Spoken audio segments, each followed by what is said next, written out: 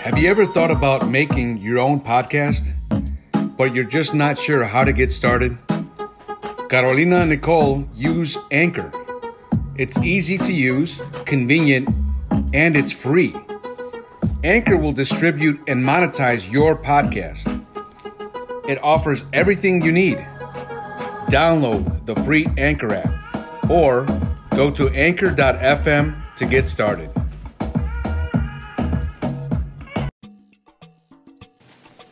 Hi, this is Carolina. This is Nicole. Join the conversation as we discuss life, love, health, and all the chisme in between.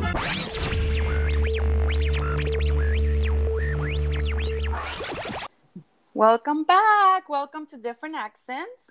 This month we're celebrating Music de Mayo with a special guest who will be sharing how music has influenced them and how they have inspired others one way or another. We had our musical guest last about one of my favorite genres of music, which was freestyle. That had a big influence on me. How did music influence you? Like, what was your favorite type of music? For me, I grew up with more like pop, Spanish pop, right? Like Shakira, Alejandro Sanz, Laura Pausini, OV7, and also some Tejanas, Norteña, Selena, right? Of course. Yeah. And Madonna, believe it or not, because that was also really big back then. Vogue. You got to get up for Madonna. You always like a virgin who could go. Yes. You know what? I saw that video of you out in Mexico. So are you making a comeback or what was going on with that? Oh, Shakira. Yeah. Yeah. Hey, what happens in Mexico stays in Mexico. No, okay. I was singing some Shakira. I know, right? I mean, that's how music is for me. Music is therapy, right? So I'm doing my car karaoke when I'm alone in the car, right? And favorite songs that I do tend to always go back to and sing is from one of my favorite female groups, Girls, who's one of the originators of freestyle music, which ironically has had a big influence on today. See, so we're very excited about tonight's Music de Mayo guest. He has definitely created a soundtrack of his own. He has been part of the freestyle music scene for well over 25 years. He's a writer, a producer, a manager, an agent, a legend, right? Yes, on his own. So welcome to Different Accents. Latif Mercado. Hey, what's up, ladies? Thank you How for you being doing? our guest. Hey, first of all, I want to say, listen, I love what you guys are doing. I love this podcast. I really do. I love the vibe. I can feel the vibe between you. I love working with people. So when you get that synergy, when you get that connection, it flows. I can hear it between the two of you, and I think this podcast is really going to go somewhere. Keep it up, man. Thank Keep you. it up. I'm blushing over here. Yes, absolutely. The pressure. No pressure. No, no. Hey, you're doing good. You're doing good. Oh, thank you. I love it. Latif, I've been following you, and I feel like I know you in some way, right? Probably do, yeah. Yeah. So I think it's fair to say that you've done a little bit of everything during your career. Yes. Could you share more about yourself, where you grew up, and how you did business? Sure. Well, I was born and raised in the Bronx, New York. Okay, raised by a single mother. I was always inspired. I actually wanted to be a singer when I was a kid for as far back as I can remember. I'm talking about 5-6 years old. I was a huge fan of the Jackson 5. I was a huge fan of the Osmond brothers. But you see, that was the issue. That was the problem there. We had the Jacksons and we had the Osmonds, but I was a Puerto Rican kid from basically from the ghetto, from the hood. There was nobody representing me. There was nobody that I could look to, So of course I grew up with those two influences, and then, and as I got older, I started doing a lot of writing. I was always writing poems. I was writing songs. And then when the rap craze came in, I started writing raps and I started rapping because that was my thing, and by that time I had already moved to Queens. We lived in Jackson Heights. Me and my mother, just her and I, we moved there. And I ended up when I was a teenager. Well, I was about 17. Yeah, about 17 years old. I ended up getting a job in Manhattan, and I worked at a building. I was working maintenance, and at that time, that was a good job for someone my age who lived with their mother. Like, I used to take all my money and buy studio equipment. And like, nobody had studio equipment at that time, but I was making so much money and I had like no bills. I used to give my mom like $100 a paycheck, and the other 800 went in my pocket, you know? Yes. Yeah, the $100, the famous $100. Yeah, they all won $100. So I used to give her that, and then the rest was mine. And I had this drum machine, and I used to drive the freight elevator in this building. And I used to pop on the headphones, and I used to create beats. And the building is on 520 Madison Avenue. It was 43 stories. And every time people used to come in, but it was a freight elevator, so it was really only the workers. We didn't have like regular people in there. Right. So it was always the engineers or other porters or the building managers. And people used to always be like, what are you doing? I'm like, I'm creating beats. I'm like, they've never seen this machine before. So I used to put my headphones on them because I could plug it in. I was able to sit in the corner, press the button for the elevator, and just, plug it in. I'm driving the elevator with one button and doing these beats. I used to let everyone kept telling me, they were like, man, you gotta meet Tony. We gotta meet Tony. I'm like, who's Tony? I said, his daughter's a singer. So I'm like, oh, okay, all right, cool. So, a few weeks went by.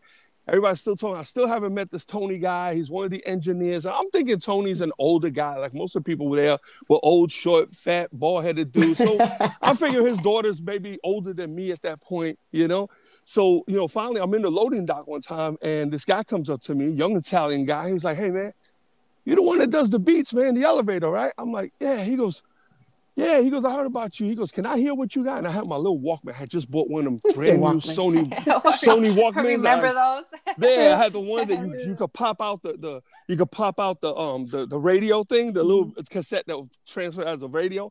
So I let him listen to it. He was listening to all the raps that I was doing, So he was listening to all these raps, and he disappeared. He says, can I hold this for a minute? I said, yeah, sure. I thought he was just gonna go like in the corner. The Dr. Dude like disappeared all day. I was pissed off at this time. Like, I didn't trust him. I'm like, yo, man, this dude took my Walkman. I don't have my walk. Like, I was upset. Finally, I run into him, and he goes, oh, so he gives it back. I said, okay, so I take it back. He goes, it was really good. He goes, can I show you?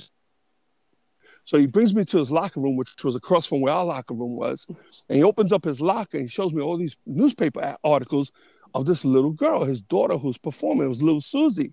And she wasn't even 5 years old yet.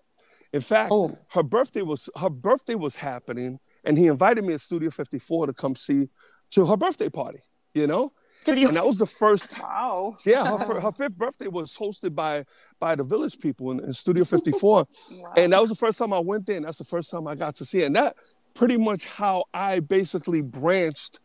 That was, how I got into that whole area. It was just weird. Like, I didn't find freestyle. And there was no freestyle at that point. That's not what we called it. And really, I didn't know any of these other acts. By that time, I didn't know who the Cover Girls were. I didn't know TK. I didn't know any of it. All I knew was Little Susie. And then later on, Lisa came out. So what year was this when you met, when you discovered who Little Susie was? Wow. I don't know, 80, let me see, okay. All right, this is how I figure it out. I went to prison in 1986. so we're gonna talk about maybe this has to be like 1984. Oh, okay. Right. So this was before she put any records out. She was a novelty act. Yeah. So she didn't have records out yet. She was just this little girl that used to sing covers. She used to do Lisa, Madonna, Cyndi Lauper, Whitney Houston. But she was a phenomenal. Like, they had her on all the papers. And she used to go, we used to do the Red Parrot studio, the Palladium. Like, she performed with no records at all these places. Yeah, covers. Wow. Okay. Yeah. So but that's what happened. That's about the year. It was I'll say about 84. So, because she didn't get her first deal till I was out. So it was about, I don't know, 89. I think 89, she signed to High Power. And by 90, Take Me in Your Arms kicked. And that took off, Yeah. So that was the branch into, and there was a lot of stuff that went on in between all of that, but that's a whole other podcast. Yeah. So, Part two. Yeah. yeah, Part but two. it's an interesting transition because it wasn't something I was after. You know, I wasn't looking. I wanted to be a rapper, and I used to open up for her at those places, by the way, except for studio. All the other places, yeah, I used to rap, and I used to open up, and I had an opening rap for her that I used to do, and I've done so many shows with her, and that's how that whole thing branched off. You know? Oh, okay. Nice. So then you started rap. So I mean, was it just you? Did you have a stage name, or was it? Yeah, I used to go by Shock MC, and I had a partner for a minute. And but him and we ended up not doing. I was doing everything. I was writing all the music. Yeah. I was writing all the lyrics. I was doing everything. He just was tagging along because I didn't want to do it by myself. But I ended up doing a lot basically alone, you know. And and then I wrote her first original, which was called Get Up. And she used to perform that song. So like anyone who's an old school Lil Susie fan, because I get people that come up, they say, yo, I remember when she used to do Get Up. And she used to wear the shirt and it said Get Up on it. I say, yeah. I say, yes. You know? Yeah. And and it was a cool experience. But you know, gotta realize it was a real bad time for me to come up in the music area, in the music business during that time. And I was in Jackson Heights, which was the cocaine capital of New York at that time. Oh no, yeah. So things got really, I don't know how raw you guys go with your podcast. You can. I mean, you're trying to keep it real. But yeah, I remember being in, you know, I remember the 80s. So, you know, I was an 80s child, and that whole thing broke out, and it was just it was crazy. Yeah, I got caught up in it, and it was crazy because it was during a real important time in my career. Like that one thing that I was dreaming about my whole life. Yeah. I finally got that opportunity. And that's when it's kicking off. Freestyle started. Yeah, and then they swiped me up, and what was so crazy is like I used to hang out with Sapphire's uncle. His name was Carlos. Okay. And he used to always tell me about his niece who was going to be a singer. And I used to tell him about Lil Susie. But we never put them together. We didn't realize that so many years later, they'll be a part of the same genre. I didn't see Sapphire until I watched her video while I was in the day room in prison. In prison, wow.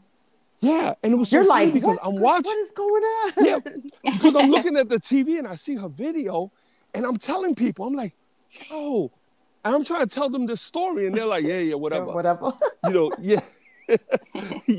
You know, so yeah, so it was a really dramatic time because my career was now taking a serious hit. And now I'm watching all my peers and I'm watching all these people that I should be a part of.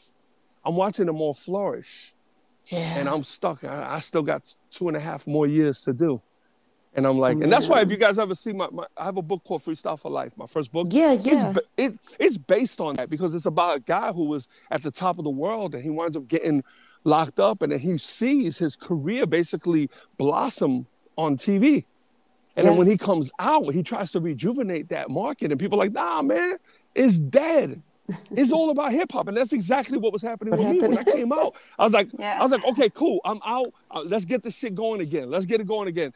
And people are like, nah, man, that's not really happening. Yeah, we're listening to hip hop. But hip hop. We're a tribe now. We ain't R&B, you know, 90s R&B, which I was a fan of. That was my thing. I love R&B. I love hip hop. But the freestyle now was my in. It was my door. I didn't have a hip hop door or R&B door. So I'm like, damn, you know? So you mentioned your first book was titled Freestyle for Life, right? Yes, I did that in 2010, I believe. So how did you get into the writing business? Oh, that's funny because, all right, I've always written stuff. I've always wrote songs. I've written poems. I've written short, like I used to love to write scripts. I wrote plays. I wrote all these different. I just love to write. Even now, I blog a lot. I'm on Quora. I write a lot. I love. Even if you look at my posts on Facebook, you know, I don't just do a normal post.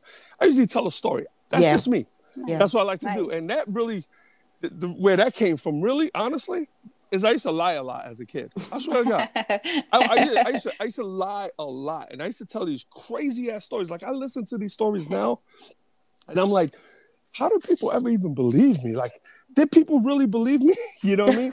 Because, you know, here's this kid who just lived with his mother.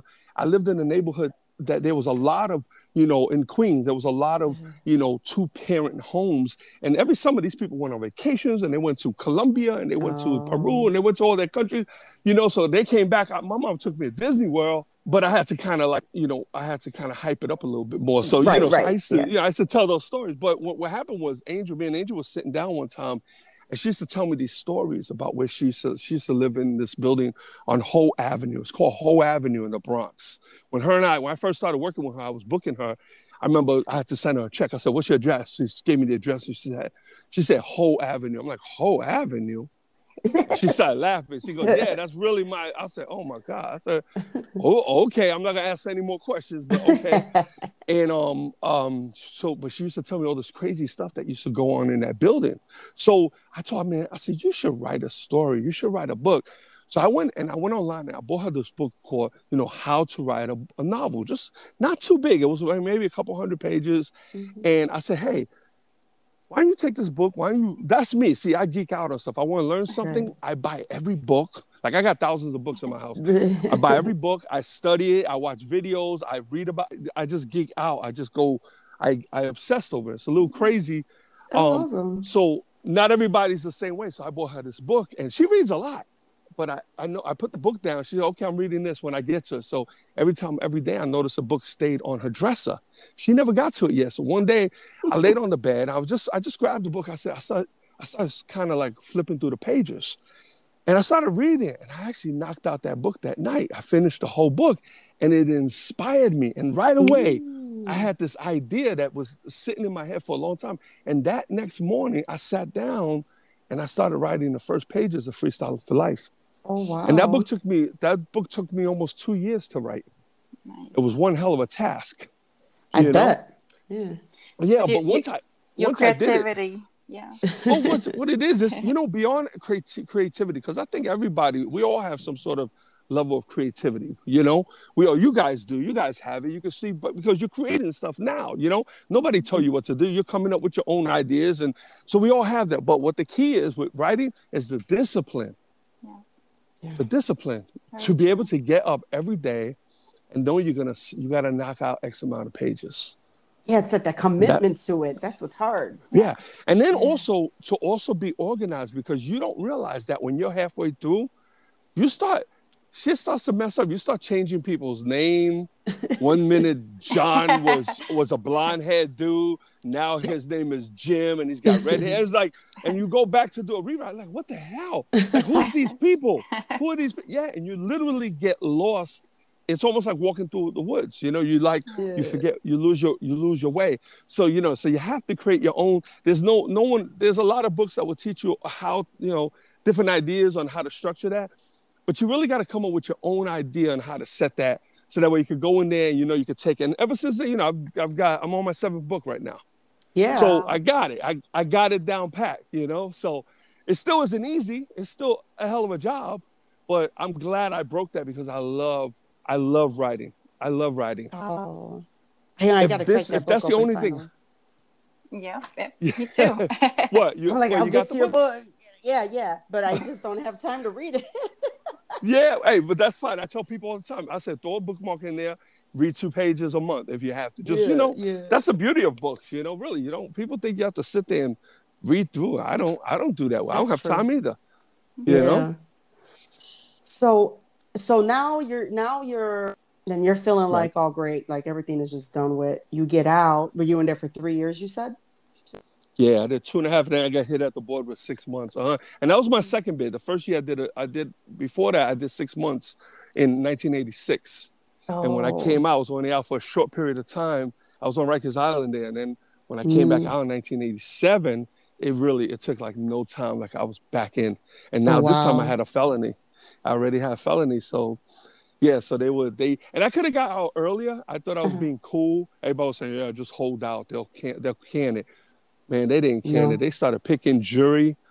Oh And I looked my at I goodness. looked at my attorney. I said, "Hey," because they offered me a one to six, a 1 to 5, 1.5 Oh to wow. 5.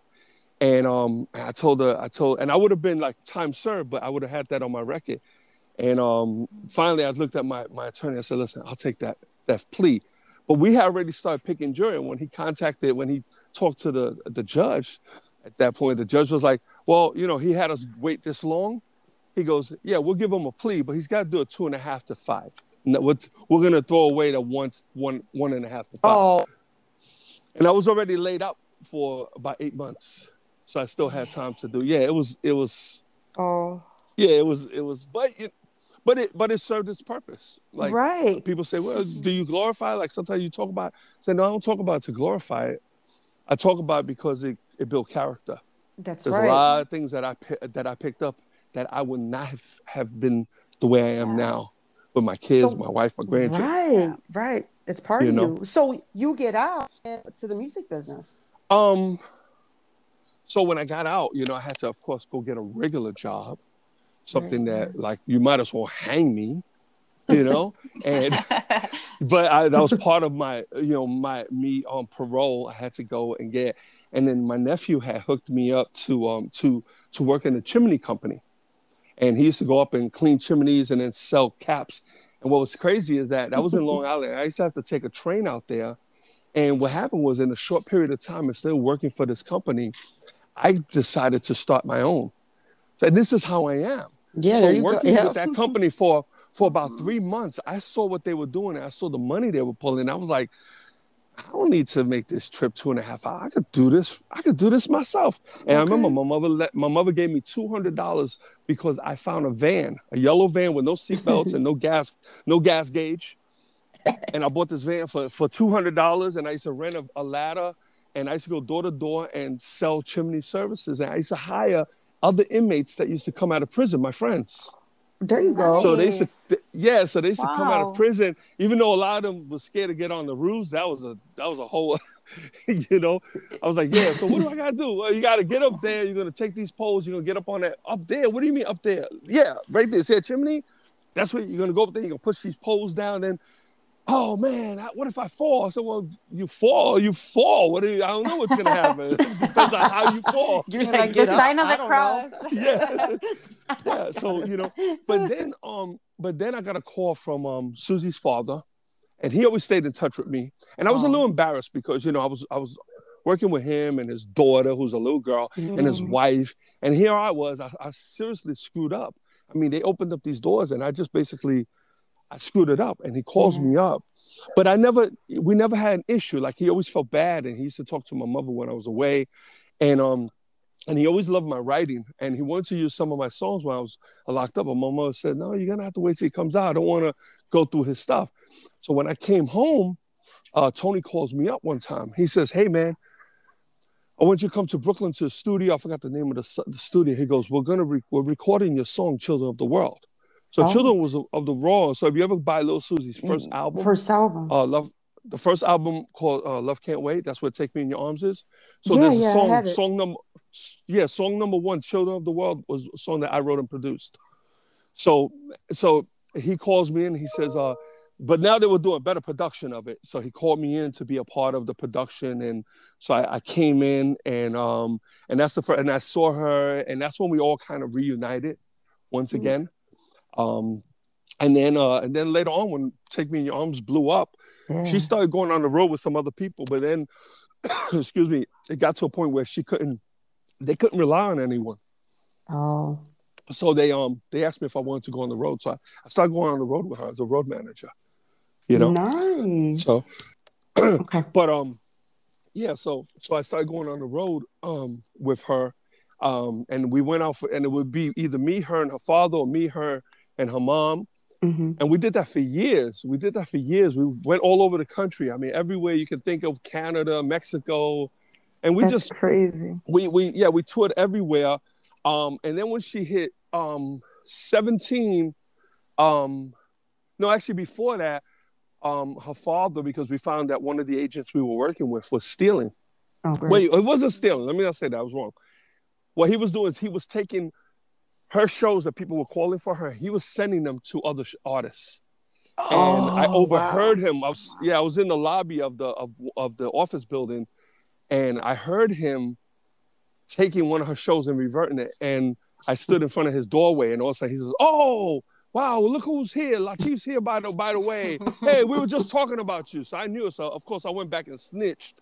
I went back to Tony. I said, "Hey, man," I said, "they're doing wrong." He goes, "Really?" He goes, "I always thought that." He goes, "I was wondering why we started to slow down." I said, "Yeah." He goes, "Why don't you, man?" He goes, "You know all these promos. Why don't you just do the shows and you take the commission?" I said, "Bing!" Thinking light bulb went off. I said, Right. I said, "Okay," and that's what I did. And she was so popular that it was an easy job, and then the money was easy. I was like, "Wow!" I said, "Wow, I'm making pretty good money doing this," you know. And I started adding other artists because promoters after they booked, they said, "Who else do you know?" I'm like, "I know everybody. Who do you want?" You get Stevie B? Absolutely. Lisa? Yep. Coral? Absolutely. TK? Yep. And I started booking everybody. And that's how and that was like in 95. That's how I established myself as a booking agent. Wow. And I started. Very And then good. when she turned like 17, I think, or 17, her father called me. I remember because I thought I was getting fired or something. I was like, "What the hell did I do?" They called me into the house and "Sit down, we want to talk to you." I'm like, the mother's there, Suzanne's there. Tony, I sit down, I'm like, "Oh shit, what did I do?" Like, I don't do anything. I was always good. When she's done with her show, I go back to the hotel. I never messed with girls on the road. I don't get high. I didn't do drugs. I didn't drink, nothing. I didn't do anything. Never messed with money. And he goes, "Listen," he goes, "we have our son. We gotta pay more attention to him, and we really can't make those runs anymore. We'd like you to take over and just handle Suzanne from this point on." Wow. I turned me and her like best friends. Trusted Like, you. that's like my best friend. Like, she's like, we're very, very close. I turned, I looked at her, and she smiled, like shaking her head, like, "Yeah." Like, she didn't want the parents on the road anymore. So it was like, yes. She's like, "Yes, perfect timing."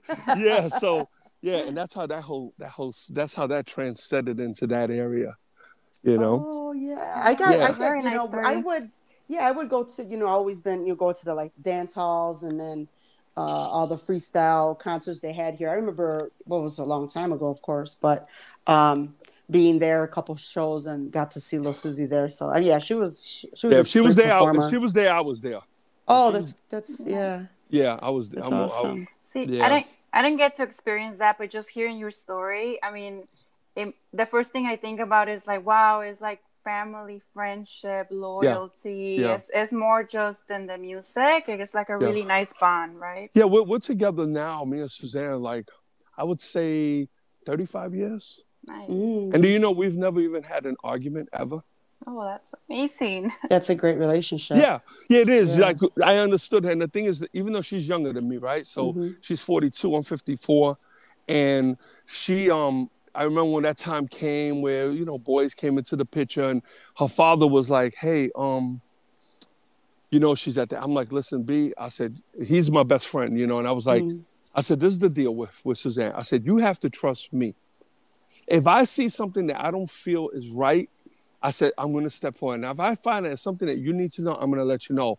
I said, "But if I go back and report every little thing she does," I said, "she's not going to trust me anymore. Right. And we're both going to lose out." And he says, "Okay." And he never questioned me, but she never made it hard for me. Yeah. She never, it was business. We did our job. We went back to the room. We ordered pizza. We'll watch some TV. I go to my room. She go, we wake up and we go home. That's it. Yeah, we'll go home, whatever. Yeah. So, so it was cool. It went fast too. The time, I swear, it feels like it just started yesterday. When you're having fun, right? Right. Having a ball, really. Having a great time. Yeah. So how did all that involve with you being an agent for other acts? Well, what happened was, the acts want to make their money. Yeah. And they all knew me because they knew me from being on the road. And at that time, there was no social media. So you won as an agent if you had the connection. Now, Susie, unlike a lot of other artists, you got to realize Susie and CoverGirls, and I played a role in that, have the widest market. Yeah. I could put those acts in anywhere from New York to Miami to LA to Maui to Canada to Mexico. Not everybody can do that.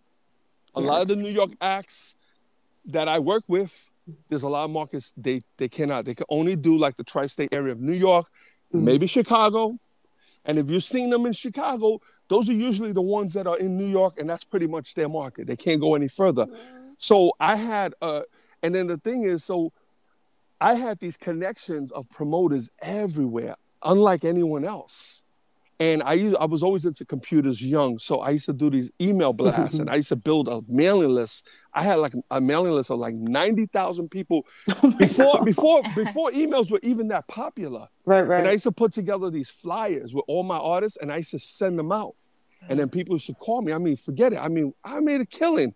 I mean, it was, and you know, of course I'm the agent.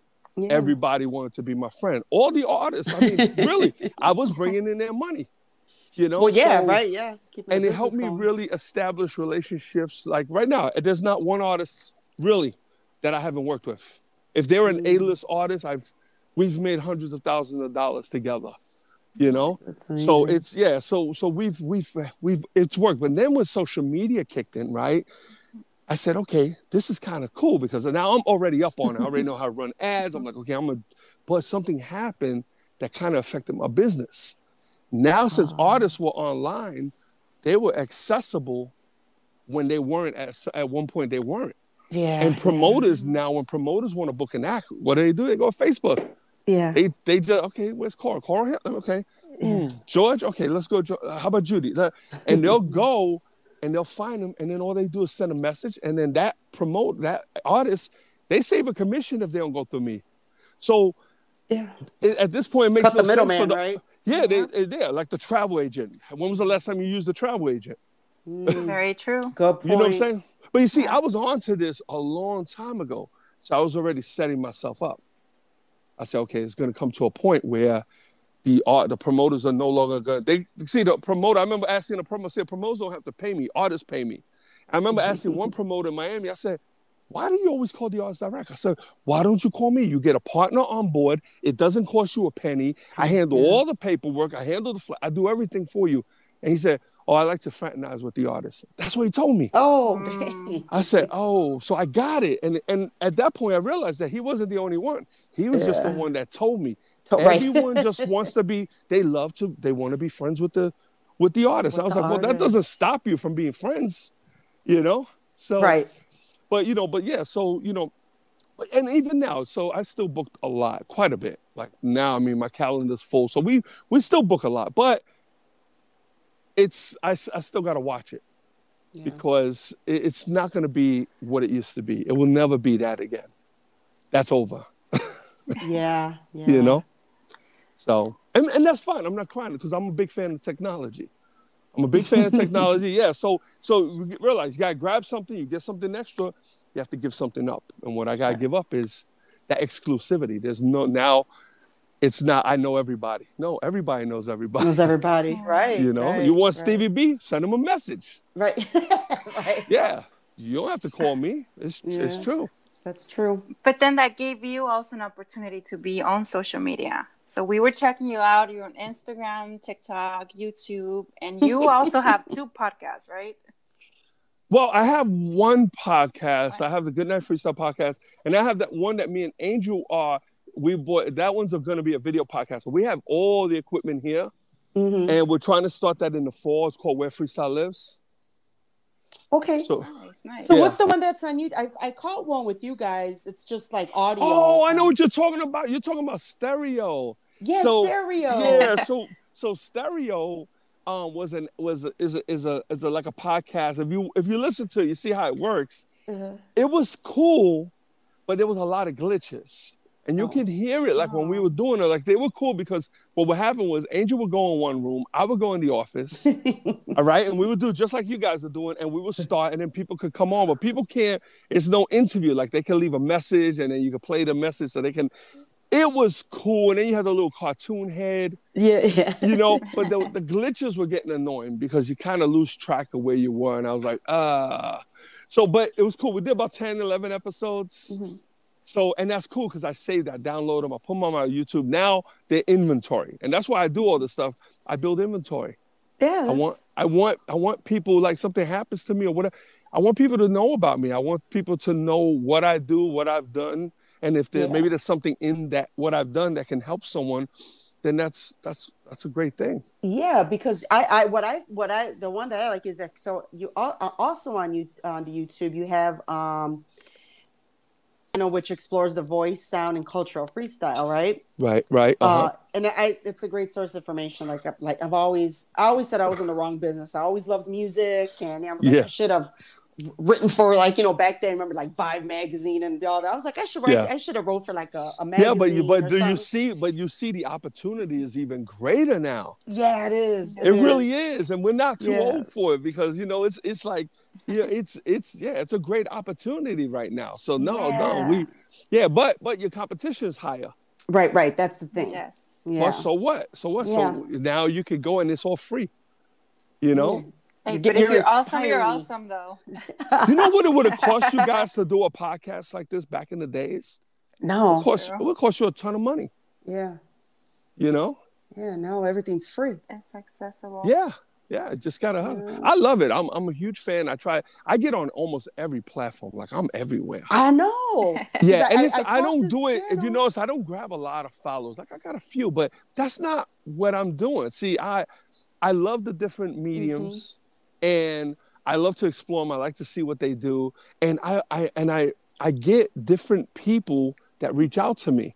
See, if you just go on Facebook, right? So Facebook and Instagram, a lot of times they're pretty similar, but they're also different because Instagram you get a younger crowd, right? Facebook not so much. So sometimes people will take one thing that they're doing and put them on all these different platforms.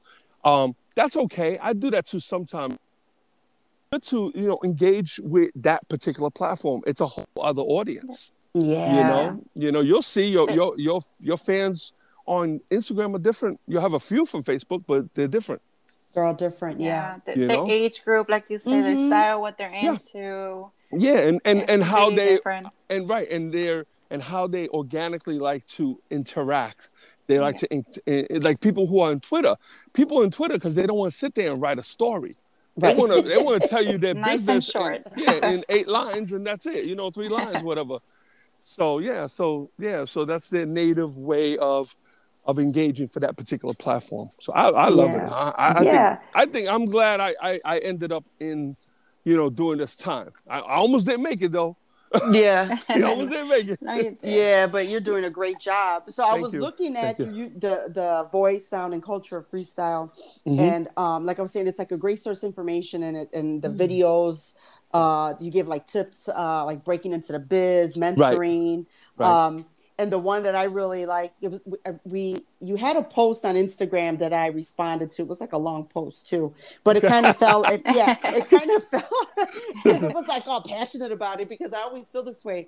And you talk about, the breaking down components of a freestyle song. Yeah. Okay. The 3 steps. The 3 steps. And I'm cracking up because it's like, this is where I find it hard to embrace a lot of the new music being produced because not that it all should all have that type of those beats in a song, but I think it's just because I'm from that era.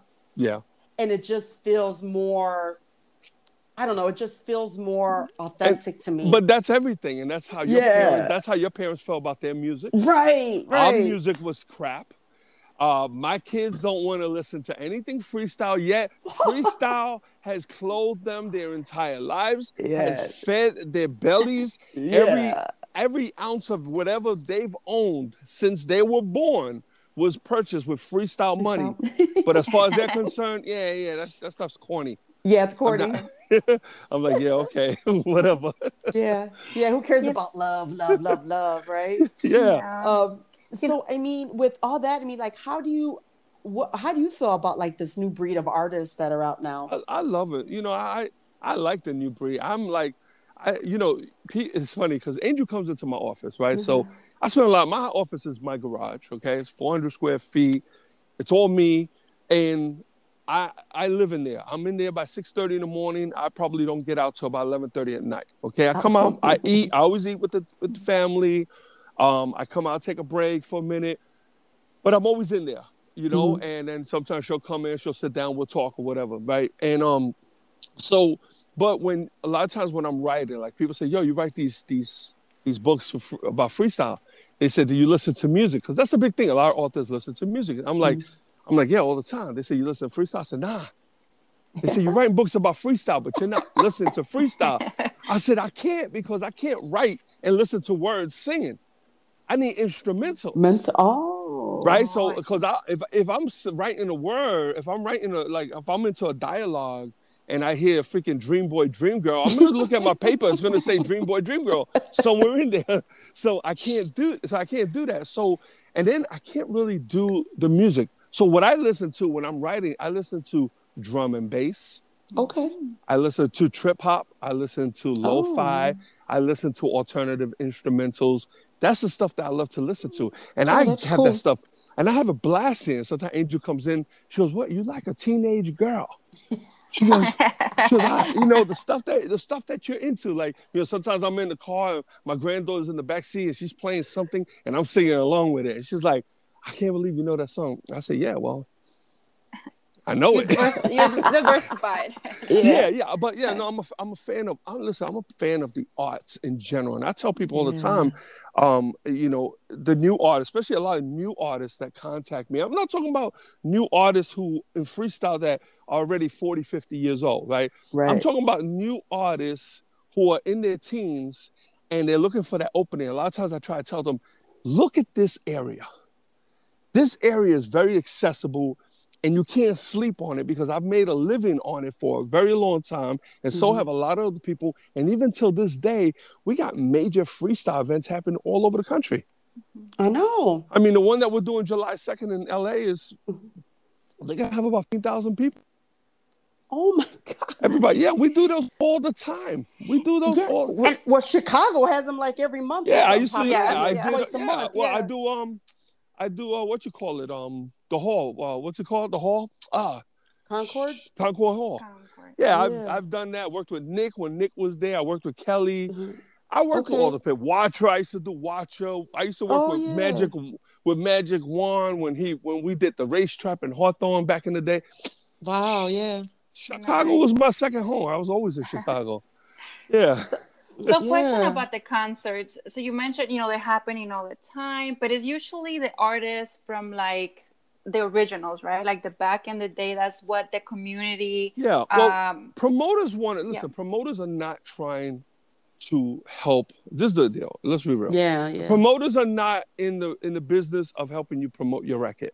The promoters are in the business of selling tickets. And so they want, and I get it too. Sometimes when a promoter books later, they'll call me. Let's say they call me for George Lamont. They'll say, okay, George Lamont. Okay, cool. I got him. Let's do the contract. Go, Lyle, do me a favor. Put on the contract, please. No new music, only the hits. And some promoters make me put this in the contract, and I have to go, because sometimes the artists want to go and they want to sing, you know, some new music. And the promoters are like, yo, we don't have the stage time. We pay by the minute. And if you go over, those big concerts go over their time, it's like $3,000 a minute.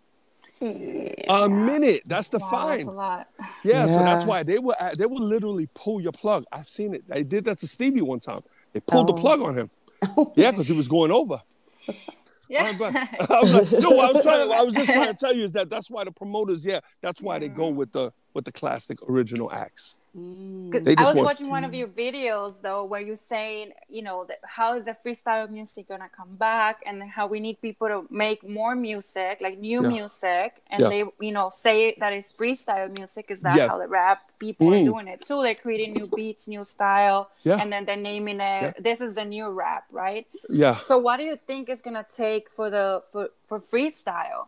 You think maybe the original people, the creators, maybe need to get together and then come up with the new music?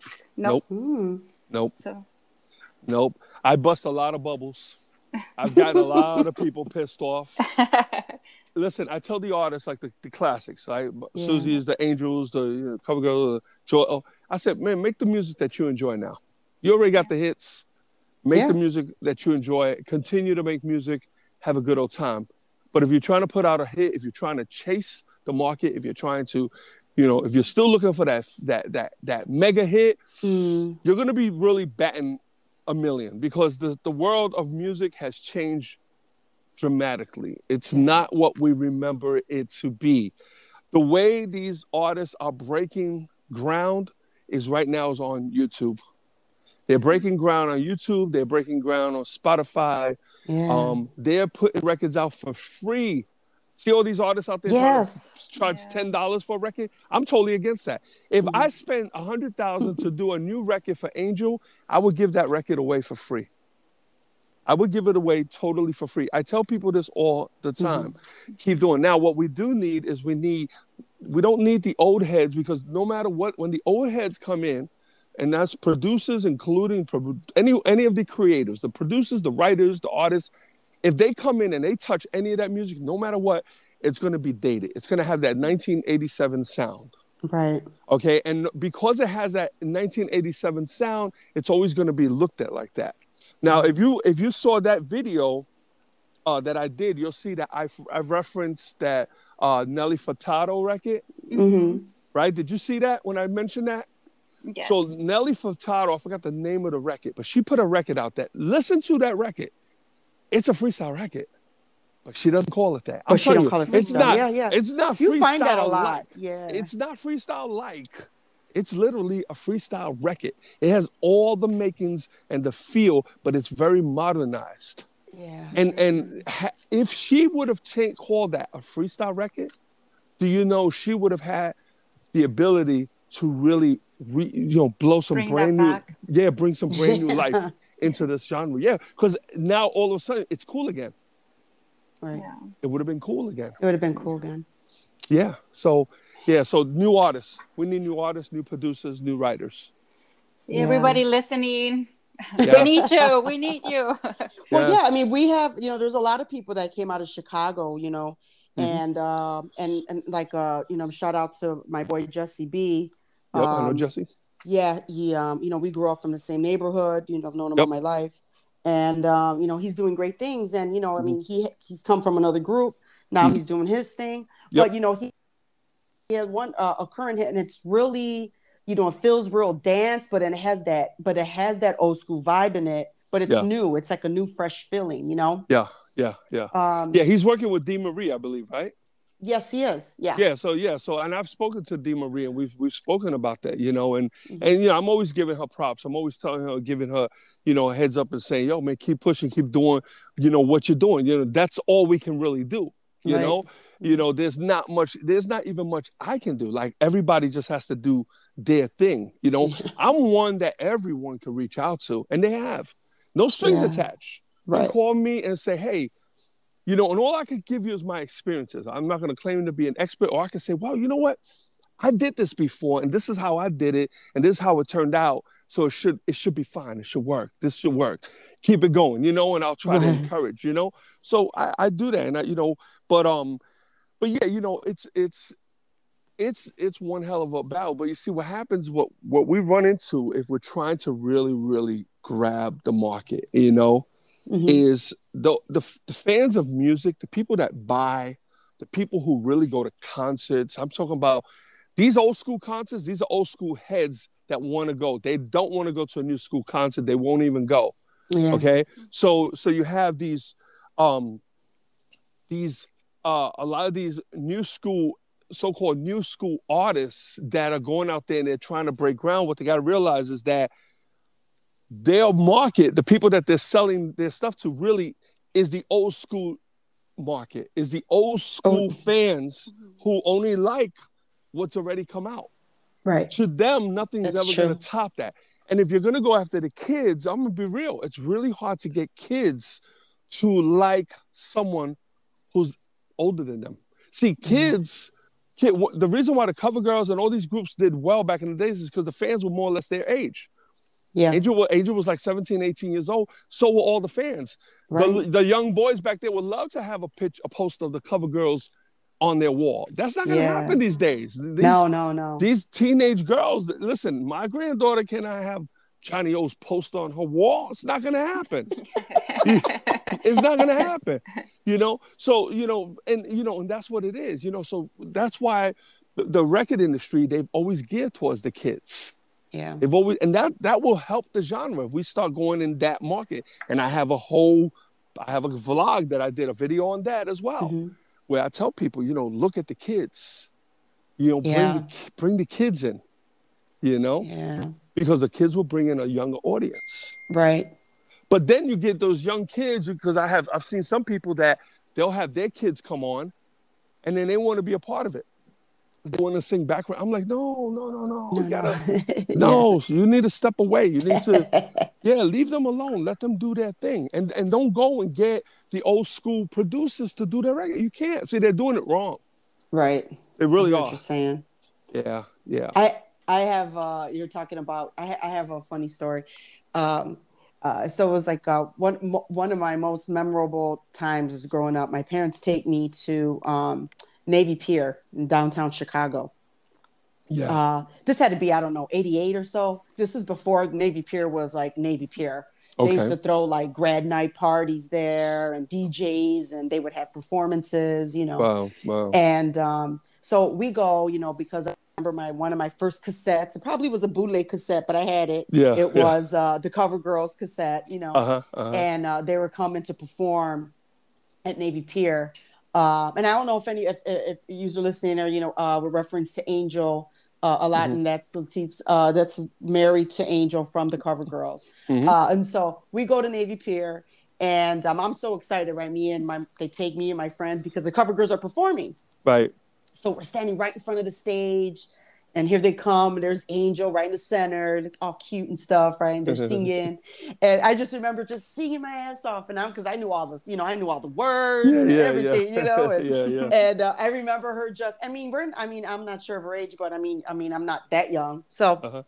We're sitting there, and I just remember her stopping and looking at me like she just had this big smile. I could imagine how they feel. Like everybody knows our music, and and I was just like, oh, like she saw me sing her. She sees me like I know her music. She's still the same way. Yeah, she'll look right at you, and she'll get a kick out of that. She loves that. She smiles with her eyes. You know what I mean? Yeah. And they're green, so that helps.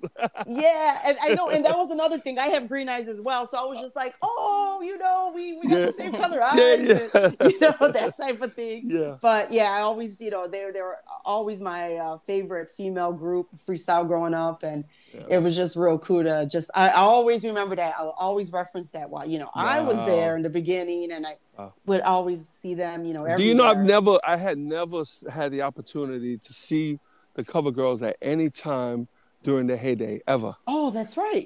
Yeah. So 88, when they were at the top of the world, I was at the bottom of the barrel, because that's when I did the most of my bid was doing 88. That's when they shipped me upstate. So it was crazy, because the first time I saw the Cover Girls was from the day room. Oh, okay. Sitting in the day room and watching, I think VH1 or the box, I forgot. And that's the first time I saw the Cover Girls. So it was just very weird. Whenever I think about that, she was at the top of the world, I was in the bottom of the barrel, and somehow, some way, we met in the middle.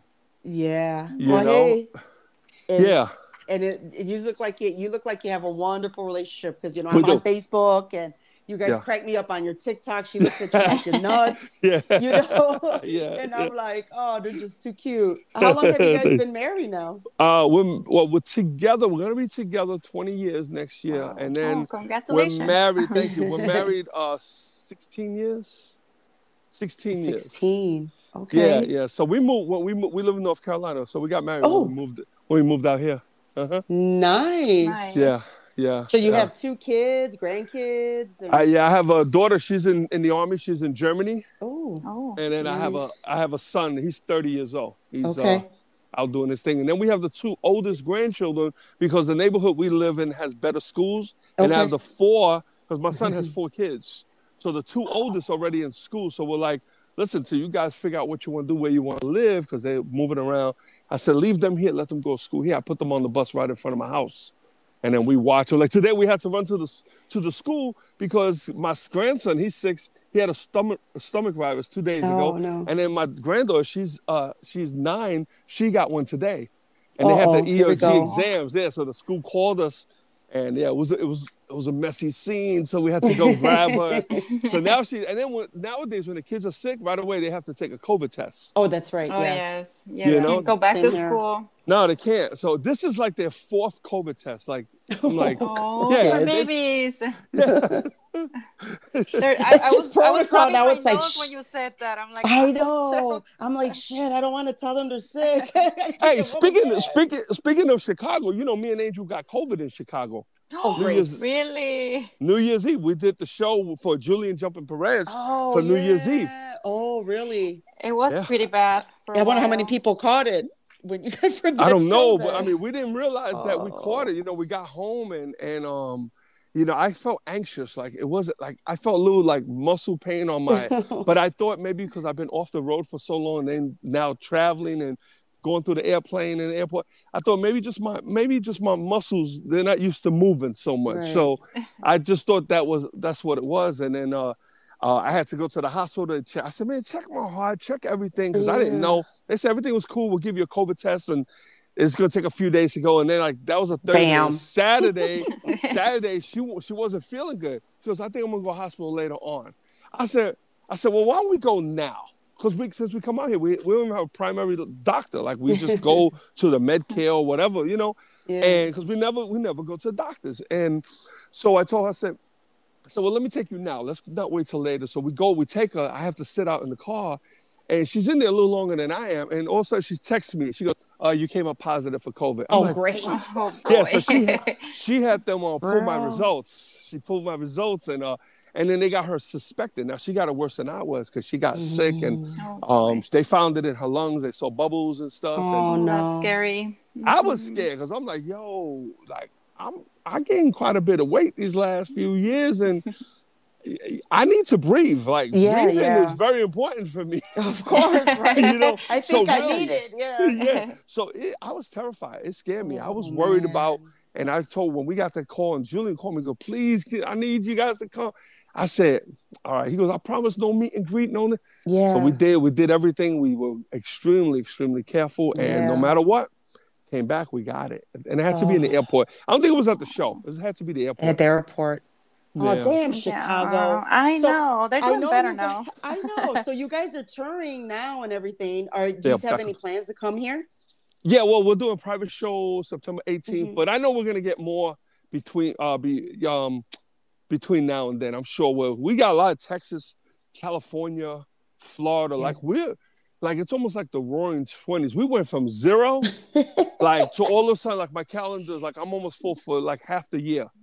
Yeah. Like the amount of shows that we have right now, I could take that for the rest of the year and we're good. Of course, we want more. We got a lot of catching up to do. But yeah, it went from like 0 to 100. It's like, oh man. So who's part of the tour? Who's part of the same groups going to? No, we got different ones because like when I do the one July 2nd, that's of course CoverGirl Stevie. It's just big tour. Lisa, like all the Shannon, all the big names. Okay, that's the one. Then we're doing August 27th, 28th in LA. That's Angel. I think somebody else. I forgot who. They didn't put them on the banner yet.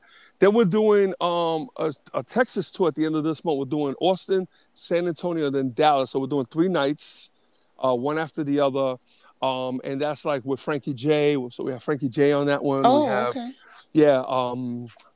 Angel, I think Naija, like it's a smaller crowd, a smaller lineup. Yeah. Nice. So, yeah, and then we're doing Miramar in Florida. That's going to be a big lineup. I was the agent on that, so I already booked Stevie, Shannon, CoverGirls, and we're going to add some more to that. So they fluctuate. So sometimes we'll do, see, that's the thing with Angel. Angel loves to perform. Yeah. But not everybody can accommodate the CoverGirls. It's expensive. It's expensive, I bet. And you have to accommodate everyone. So when we do a smaller venue, I tell Angel, I said, what do you want to do? You want to pass? She goes, hell no. Like she just loves to perform. It's not even the money. Yeah, so we have a different scale where we do the Angel OCG, which is her solo work. Okay. And we go and we do those. I enjoy doing those. We both do because it's a little more relaxed. Yeah, Nice. I'm gonna have to catch you when you come to Chicago, so I could stand in front and I could sing along like I did Absolutely. back in And '88. take me with you. Take me with you. Where are you at? Where you're both in Chicago? Yeah, Yes. we're near Chicago. Yeah. Okay. Yeah. Everything is there. So where can we find the schedule? Like, or if people, you know, that are listening want to look at the schedule, see where you're going to be performing, where you have shows. I mean, usually the people that know follow us on social, so we post the flyers right on our social media. We don't do it. I don't do a calendar because the calendar sometimes changes. And it was really hard to just maintain. Now we do like an Alan Beck, like a freestyle explosion tour. Sometimes they'll come to me like 15, 16 dates. Then I'll put that on a public calendar because people will call me and I want to make sure everybody's covered. But when we're doing these like one-offs, we just post the flyers as they come up. And so as soon as they come up, we'll put them on our pages. And but you know, I always encourage people to follow us. I'm everywhere. My name, Latif Mercado. Follow me. And I love to. Yeah. We'll have all his platforms linked up. Please. It's a long list, but they will be there. Or you could just do the one link, my link tree. My link tree. Yeah, and that's cool. Yeah, I appreciate it. So before we wrap up, right, Gato, how do we always want to ask some questions? Yeah, it is time for some cheeseman now. Yeah. Oh, shoot. Okay. Just a little bit of cheese. Yeah, just a little funny. Okay. So let's see. So do you sing in the shower? If so, what songs? Oh, shoot. Always R&B. Oh. Yeah, I mean, come on. I'm naked. It's got to be it's got to be sexy. I can't sing freestyle. Yeah, that's right. You got to throw some Drew Hill in there. No, some Jodeci. How's that? Oh, Jodeci. There you go. Yeah. Those are great throwbacks. Oh, yeah. Okay, so, I mean, you don't listen to freestyle much, right? You don't think? You know, you got to realize how much I listen to it. Like, I'm always around it. Like, I listen to it to a level that, so sometimes I want to break away. It's just like, you know, somebody who plays baseball, they don't want to watch it. They want to watch football. You know, it's just it's kind of, I don't want that to, because sometimes, people take it as, oh, I heard you don't like freestyle. Are you kidding me? Yeah. What do you mean I don't like it? I said, no, I'm just versatile. I like to break it away. I like to, that's like when I do my TikToks. People ask me, how come you don't do like the other people and sing freestyle songs? Why don't you rapping on there? Do one of your raps. Yeah. But So, but if you could remake one freestyle song, right, by a non-freestyle artist, what song would it be and what artist? Wait. Back up. I'm trying to get that. So to create. So to remake. Say we want to remake a song, or maybe just a new song, right? But from a non-freestyle artist. Oh wow. Oh wow. Because you think about it, like you're saying, right? Like Nelly Furtado had this track. Yeah. You know, like I never thought of that. See, okay, so since I like a lot of R&B, my stuff, my tone is a lot slower. So like any of the R&B females, I would have liked them to do something like a Brenda K. Starr, I Still Believe. More of a mellow kind of, like, you know what I'm saying? Like I could, the fast songs, I could probably sit here and link a whole bunch that would probably sound cool, but it's just to try to take advantage of the ranges that they have. Because you think about freestyle records, they don't have too much range. So, what are you going to do with, you're going to take this incredible artist that can riff to death and give them this real straight melodic, not taking it from freestyle. That's freestyle. That's the way it's sung, Right. So I would have to go with like a ballad, like a I Still Believe, So, yeah, that's a great song. Yeah. Okay, so what is a useless talent that you have? Like super good at towel whipping, or I don't know. Oh wow, you know, so it's funny because you say towel whipping, right? So I have my two grandkids. So I have my two grandkids here right now. This is so crazy. And if you ever talk to Angel, bring this up because she goes, "These kids are nuts." So we call it snappies. That's what we call it. Snappies. We call it, and these kids love to play snappies with me, and I'm good at that shit too. Like I get extreme. I wet the tip of the towel and everything. Dang. Right? Nice. Okay, but I stay away from the face, so I don't want no eyeballs flying across the room. But they come out the shower. They half naked. The booty showing, the towels are there.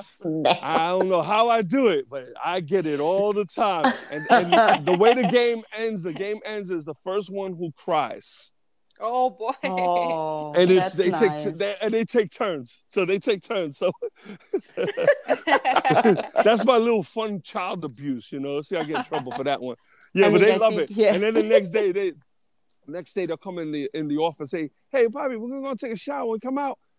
Can we do snappies?" Oh, can we? They want it. They're asking for snappies. Yeah, they ask for it. I don't go in there and just do it. They ask, "Hey, can we play snappies?" Yep. Oh, that's cute. Oh, that's fun. So I'm actually pretty good at that. Nice. And then the final question: you're from New York. Mhm. Yankees or Mets? Jets. Oh, the Jets. Yeah. Okay. I mean, I would. All right. So that's weird because this is the deal. I'm from the Bronx, so Bronx will always be my thing. I hung out like crazy at Yankee Stadium, all that 160, that whole area. That was my stomping grounds back in the days. Okay. However, the only place I ever went to a ball game was Shea Stadium because I lived there. I was walking distance when I lived in Queens, so I used to go there. So that has a lot of memories. Yankee Stadium, I don't have too many memories, not good ones at least, you know. Yeah. But Shea Stadium, but I was always football.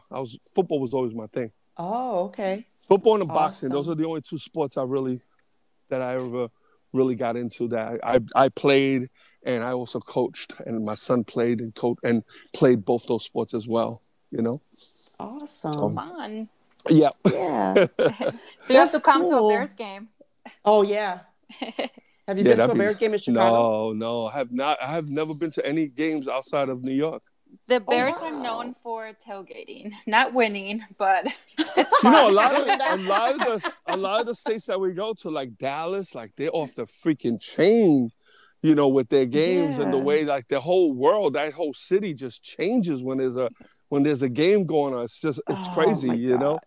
Yeah, my husband, him and his damn football. I'm like, oh my God, I can't stand it sometimes. Yeah. I'm like, over here, you know, remember we got the Panthers over here. I've never been to a game yet. My nephew tries to get me, but it's like my world is different now. Like all that really cool stuff. It's like I guess I can make time for it, but I'm so excited with a lot of the stuff that I'm doing now that taking time. Like I just did a podcast about working out. I'm like, guys, man, I gotta work out. Like I feel like if I go or even go for a walk, sometimes after this, you know, everybody's like, yo, let's go walk the neighborhood. I'm like, I'm busy. I got something to do. I gotta finish this. And but yeah, it's just like my world is different. Like and I'm trying to, like people say, well, you gotta find balance. Anyone who's an entrepreneur, there's no balance. That shit doesn't exist. Yeah, I heard that before. Yeah, you know, it doesn't exist because you try.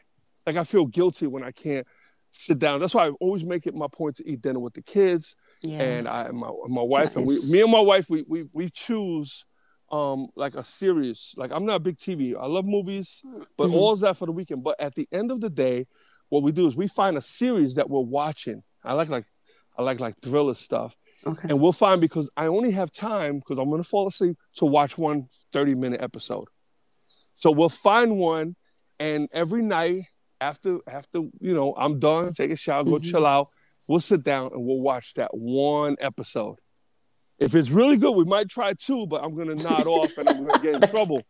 I'm going to get in trouble because I can feel her staring at me like, you're falling asleep. Oh my God. Sounds like my house. Yeah. I'll fight with her for an hour about what to watch and then go to fall asleep. And then fall asleep. Yep. And then I wake up and she's staring at me with this face. I'm like, she goes, you got me watching this shit. And you sleeping? And you're sleeping. That's like me and my husband watching The Walking Dead. I'm like, really? You're gonna fall asleep, man. And now I'm stuck watching this. I don't want to watch. You know, I got hooked on that show. But then what happened was, I can't see. I learned I gotta watch. Like when it's done and there's 9 seasons, that's when I'll start. But I can't come back next year. I can't. I'll never come back. I can't watch a season and come back. I gotta wait till they're all done and they're all on Netflix. Then I'll go and I'll binge on it. That's it. Yeah, I can't do it. Sorry for all you people that watch it. Just ain't for me. Latif, it's been a blast.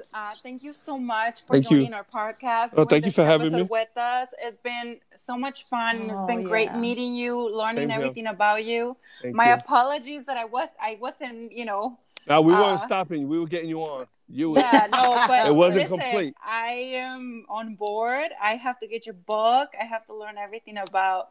I'm learning, with Nicole and some of our other friends. You guys are busy. You're doing your thing. Keep doing what you're doing. I love to see it. I think it's great. Oh, thank you. Thank you so much. And I appreciate it. When we go to Chicago, we'll definitely reach out and come on down to a show and hang out a little bit. Hang out. That'll be so much fun. And I promise I won't sing the songs and be a big fan. No, you should. You have to. You have and to. I'll record Gotta you. tell Angel my story. Yeah. But before we go, let's raise a glass. We have our drinks here that I haven't even Okay, I got my water. Because I've just been so excited with this interview and learning so much. It's been so cool. Yeah. So let's raise a glass, and here's to one of yours, recognizing, defining, and nurturing freestyle, right? Yes. Salud. And thank you for being here. Thank you. All right, ladies. So much. I appreciate you. Thank you so much. Salud. Salud.